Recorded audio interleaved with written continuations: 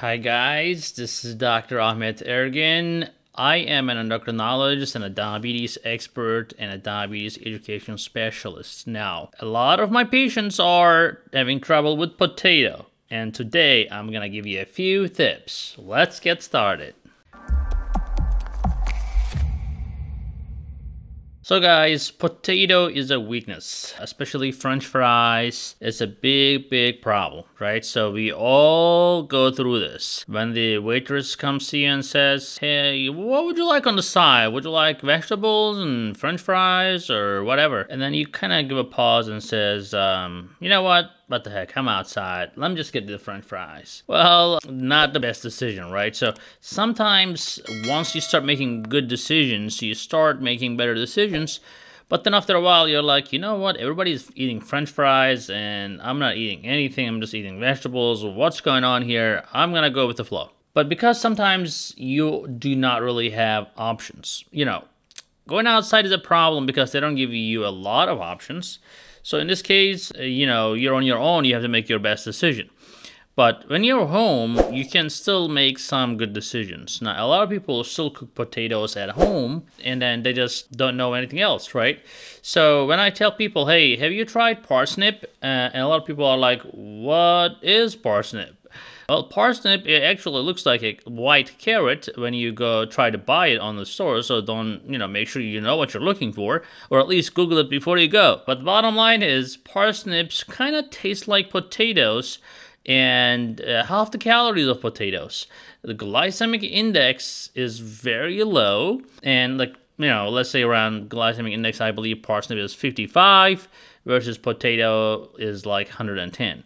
Now, some people ask about the sweet potato, which is a little bit better, but still the glycemic index is up there, I believe 80 or 85, versus parsnip is down to 50, 55. Now, as you know, glycemic index is a measurement of relative value of how fast your blood sugar spikes. It ranges from 0 to 100. Anything 55 or below is considered okay. Anything above that, is not good. And especially if you're getting close to 100 range, which happens with rice and potato, for example, then you're really in trouble because your blood sugar will spike very fast.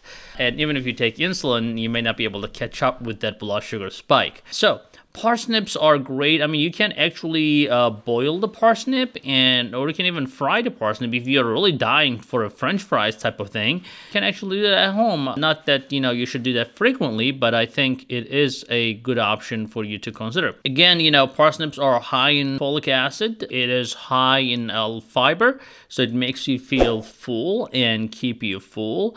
So if you're eating potatoes because you don't feel full without eating potatoes, try parsnips. I think the parsnips will be a very good alternative. Now, just because parsnips are better, that doesn't give you the freedom to just fill your whole plate with mashed parsnips. That's not what I'm saying here. You still have to be cautious and concerned about your portion size. But I think instead of potatoes, you can graduate to parsnips, and I think you will like it. You can look for different recipes and just make it to your liking, to your taste. And give it a try, guys. I think if you're a potato guy, especially if you're a couch and potato guy, if you're not physically very active, that's definitely going to help your blood sugars. Give me comments, write what happens when you change from potato to parsnip. We want to hear from you guys as well. I don't want to just give dry advice here. I want you to be part of the community, share your experience. If you don't like potatoes or parsnip, that's okay. You don't have to do anything. But if you're one of those people who love potatoes and want to try parsnip, please give us your feedback. Now, by the way, guys, we are going to start a campaign with you guys, and I'm hoping that you can help me with this. We are in the constant development of our supplement. Our current supplement is in the market on Amazon. If you didn't check it, go to our website, and the link will take you to the Amazon. But if you can help us, if you're using our supplement, of course, give us a review on Amazon. We'll greatly appreciate that.